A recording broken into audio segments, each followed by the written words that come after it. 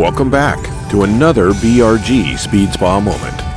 Today is a real treat. We're looking at Ray's remarkable, very clean, very precisely done Shelby Cobra replica. Ray has spent countless hours getting this Shelby replica to look and to run as great as it does. But when Ray stepped back and looked at his beauty, the only thing Ray didn't like about the car was the emergency brake setup. To put it simply, the e-brake the car came with just didn't work. Ray has owned the car for a number of years, and he had just gotten used to not having a proper emergency brake. But there are times when a good working e-brake is a necessity. It would be foolhardy not to have an e-brake when you have this much money on the line.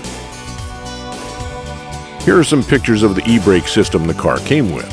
It was located on the drive shaft back by the differential. It utilized a setup of brake pads and cables that went up to a hand lever e-brake. There was not enough lever action to get the brake pads to apply enough pressure to hold the car in place when activated. The situation we had is that space anywhere on the car is at a premium. As you can see from the pictures with the wheel size and the high-performance brakes, there was honestly no room around the wheel for the conventional Wilwood emergency brake caliper. In addition to that, the rotor was thicker than most. Well, situations like this are where the creative minds of BRG get to show off their stuff. We have a reputation for taking 10 pounds of stuff and getting it to fit into a 5-pound bag. Now, once we got past the hurdle of where the e-brake caliper could go, and that was simple, it had to go back where the original, not working e-brake was, back on the drive shaft just in front of the differential. We then had to figure out where to put the caliper in a spot where it didn't hit, rub, or scrape anything. Oh, I forgot the little part where the customer wanted it to be pretty much invisible. Under the car and utilizing the original emergency brake lever, maintaining the stock appearance on the wheels and in the car.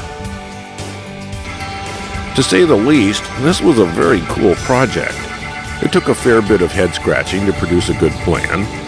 We needed to make a new brake rotor that would relocate the caliper behind its original position, but still have it tucked up very close to the drive shaft, still leaving room for the drive shaft safety loop. Now, in the middle of all this, Casey was looking at other emergency brake systems. He found out that Wilwood had just come out with a new electric-activated emergency brake caliper. This immediately got his attention. He was thinking this might be far easier than using the cable-activated Wilwood caliper that usually mounts on the brake rotor. It was a no-brainer for us to order the kit. It was much easier working with this than the old cable-operated one.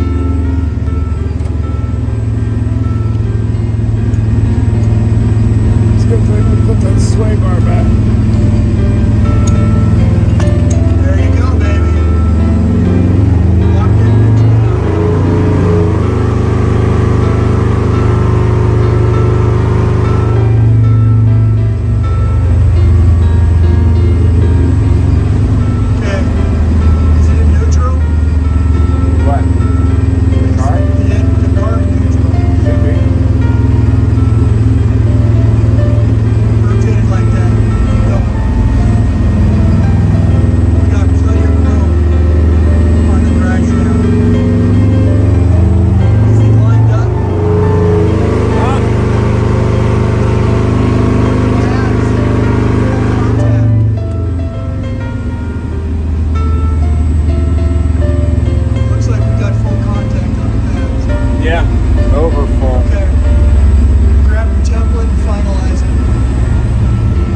This is the SolidWorks drawing of the final BRG Wilwood electric emergency brake bracket that went on the car. You can see in the next picture the offset of the brake rotor. With the original brake rotor, there was no offset. We had to move the brake rotor position back toward the differential. On the final edition, there's about 7/8 of an inch offset. It took 2 editions to get it right. Using the offset to move the brake caliper further back towards the differential was the key for this kit working. It gave us the room necessary for the brake pads to have full contact on the rotor, and it gave us better clearance around the drive shaft. Clearance there was extremely close.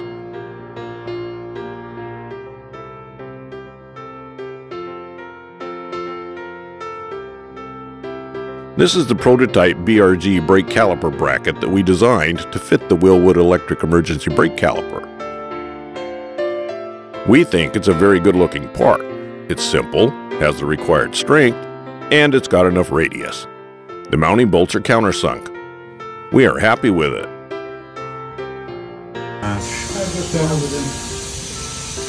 Get out of here. Barbarian. If I could still get it out, I'd say yeah. Alright. Let's put some bolts, get some nuts in there. Here are some random shots of our progress as this project proceeded. We needed to make the brake bracket work around some of the electrical and fuel lines. It would have been too difficult to reroute those.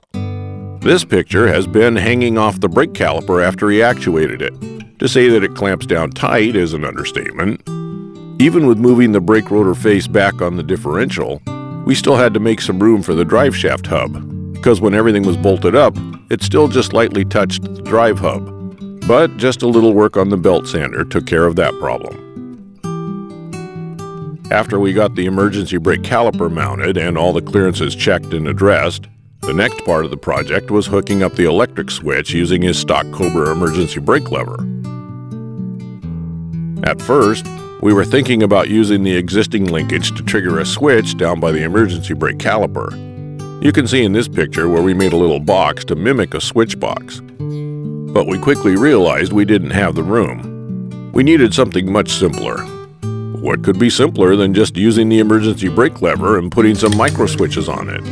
Good. Then, to give the lever proper feel, we added a spring to help mimic actuating the cables. Feels like it's got some resistance to it?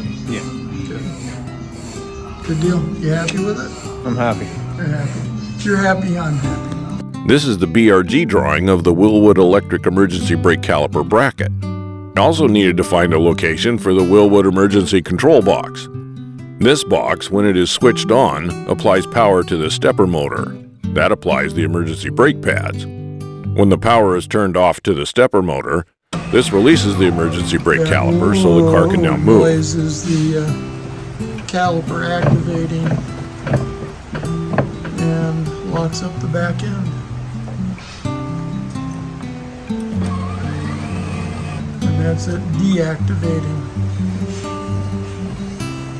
We weren't sure what was going to happen controlling just one caliper.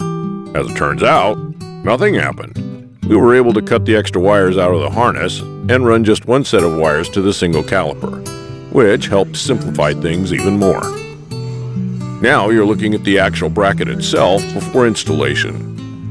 All in all, pretty simple. Last but not least, we needed a brake light switch indicator. We were able to use an existing light on the dash. It was originally for the alternator. We converted it over to be a brake light switch indicator. This is the Wilwood control box for the electric emergency brake calipers. We were able to mount that under the dash, out of the way. Pretty much invisible. Here's a couple of pictures of how the finished install looks. Here's Ray, the owner, checking out his new BRG emergency brake kit. So in other words, don't jerk it on like you're going home. Okay? You hear it? Yeah.